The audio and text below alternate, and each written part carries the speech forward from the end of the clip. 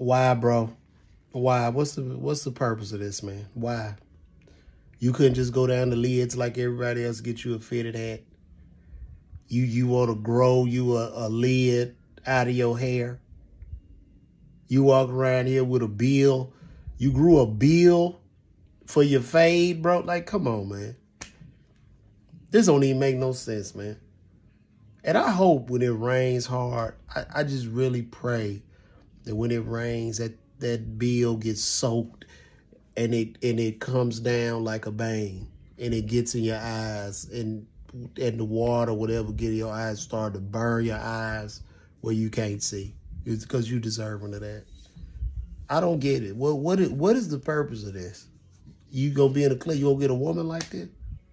Is your head supposed to be some type of talking piece or something? Is this what you were going for, sir? Nah, man. Cut that bill off, man. If you was my brother's outside, I'll wrestle you down and I'm getting my clippers and shears and I'm cutting that bill. Because that's not just a bill, brother, but that's an afro bang. You have an afro bang, bro. Like, come on, man. You just want to walk around and piss people off, and this ain't right, man. It ain't right. Call me, man, for real, because what you doing, you're going too far. You're going too far. You could have just got a nice fade. Cut that off. Let your man fade. And to the barber.